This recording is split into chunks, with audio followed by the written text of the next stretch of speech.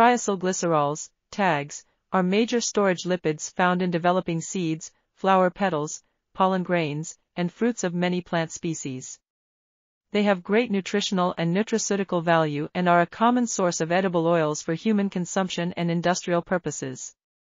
Two metabolic pathways for TAG production have been clarified, an acyl-CoA-dependent pathway and an acyl-CoA-independent pathway. Lipid metabolism, including fatty acid and TAG biosynthesis, is well understood in plants but poorly known in algae.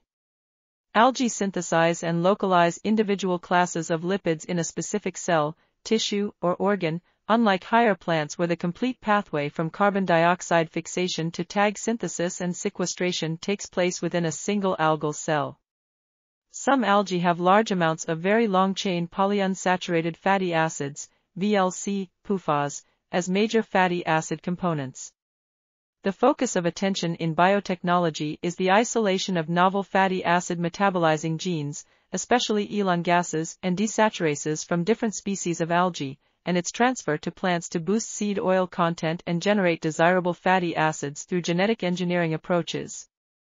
This article was authored by Alexandro Cagliari, Rogerio Margis, Felipe dos Santos Maraschin and others. We are RTCLTV, links in the description below.